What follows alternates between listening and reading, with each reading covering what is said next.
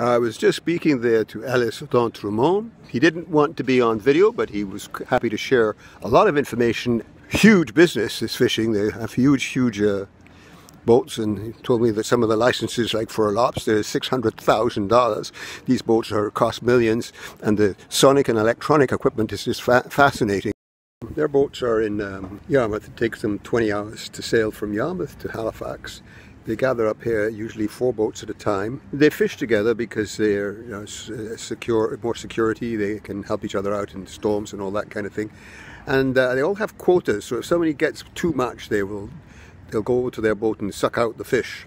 You can spot the fish from a mile away with their sonar. The fish are usually coming up to the surface in the evening because the krill and all the other plankton are coming up to the surface for some reason or the other. And they scoop them out. So we'll do a little documentary on that soon.